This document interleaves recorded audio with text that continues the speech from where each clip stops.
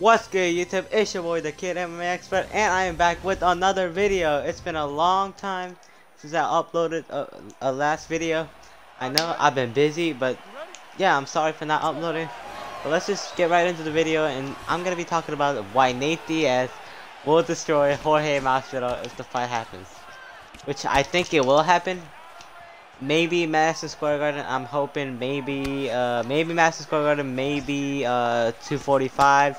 Maybe in the beginning of next year, but yeah, that's not the point of the video. My point is that Nate Diaz will destroy Jorge Masvidal in the video, and it's kind of funny because I just picked Nate Diaz for this ranked fight, and this guy picked Masvidal when we're talking about Masvidal versus Diaz. So that's pretty funny, and that's pretty. I mean, that's pretty good, I guess. That's my lucky day. But yeah, let's get right into it. Nate Diaz in his last fight against Anthony Pettis. This man was intelligent, man. He wasn't just throwing shots. He wasn't just throwing reckless shots in Anthony Pettis' face. And he was intelligent. He was waiting for right openings. He was initiating the clinch a lot. He was even taking Pettis down, which is very rare on Diaz brothers. Which I know they have the wrestling abilities, but they just never really go for takedowns. Since yeah, they like the brawling style of fights, you know. But yeah, against Anthony Pettis, he was intelligent, man. And I think against Masvidal, he's gonna stay intelligent like that again. And he's gonna try to take it to the ground. Obviously, he has an advantage on the ground against Masvidal. I mean, Masvidal isn't really known for his ground game, so yeah, I think he's gonna try to take it to the ground again. And yeah, I feel like he's gonna completely destroy him there. I mean, Masvidal is not known for ground game or ground defense, like we've seen against Damian Maia. Damian Maia, he got taken down, and you know, he lost him, you know. But even against Ben Askren, I mean, we never got to really see his takedown defense. The fight was so quick. So yeah, I'm not really sure about Masvidal's takedown defense. I don't know if it's the best, which I don't think it is. And yeah, he's probably gonna have trouble against Nate Diaz on the ground. I mean, Nate Diaz, man, he's a Brazilian jiu-jitsu black belt. I mean, this man can submit anybody from any position, man. I mean, yeah, he's just a master on the ground.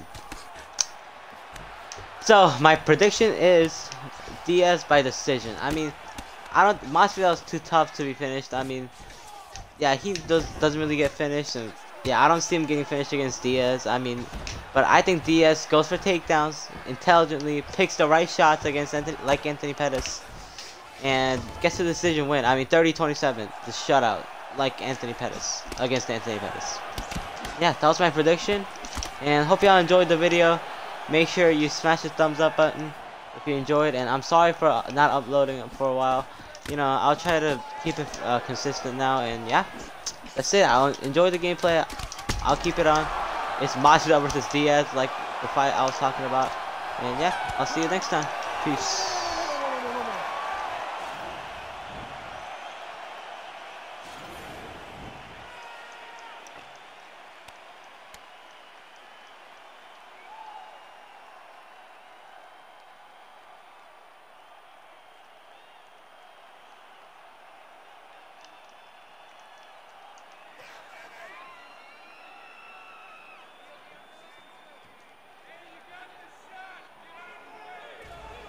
Okay, you ready? Round two. Ready? Let's go fight.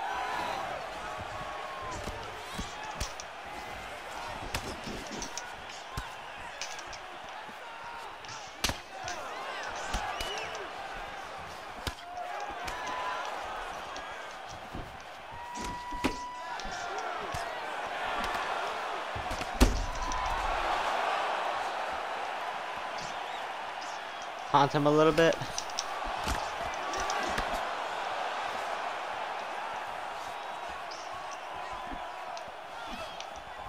This is where Nate Diaz, man. This is Stockton experience.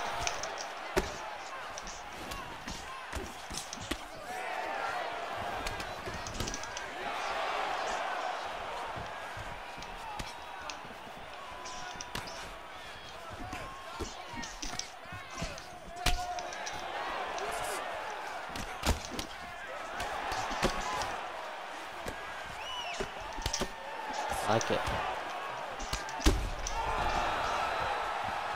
I love this style of fights so much.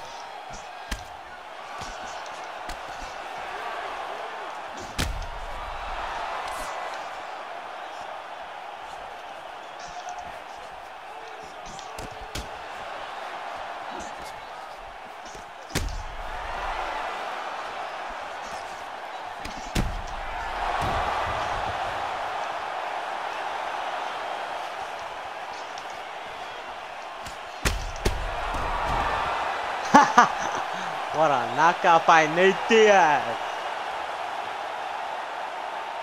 Yeah, his pressure against Masvidal, I forgot to mention, but it's going to be too much, man. I mean, his pressure is unbelievable. Masvidal is not really known for pressure.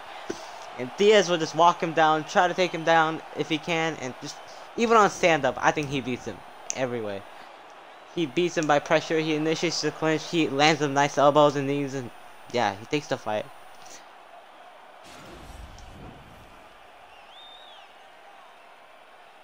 Ladies and gentlemen, referee Dan Mergliata has called a stop to this contest at 2 minutes, 35 seconds of round number 2. Declaring the winner by knockout, Nate Diaz! Alright guys, that's it. Peace out.